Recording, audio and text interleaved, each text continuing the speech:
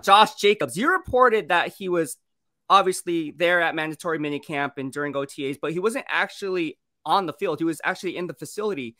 Should we be concerned with Josh Jacobs heading into a contract year, and what's the status with him?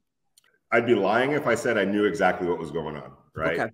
You know, just so everybody understands, at this time of year, there's no game. So no, you know, next week or in a couple of days, teams aren't obligated to explain every injury, every whatever is going on with somebody that's not on the field.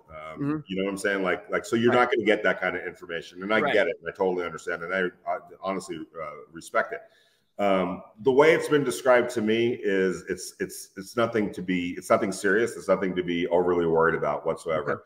I frankly think with Josh, and remember last year, I think if I remember correctly, he was on the field last year during OTAs and I think even during the season there was a plan in place for his, you know, practice usage and things like that. Obviously, there's probably a physical element to that. There's something physical that they're trying to protect and get him through a season, because that's the ultimate goal. It's not for him to be out on the field in May, you know what I'm saying, or early June. It's so that he's out on the field in September, October, November, December. So I wouldn't read too much into it. I think it's more probably preventative maintenance type of thing.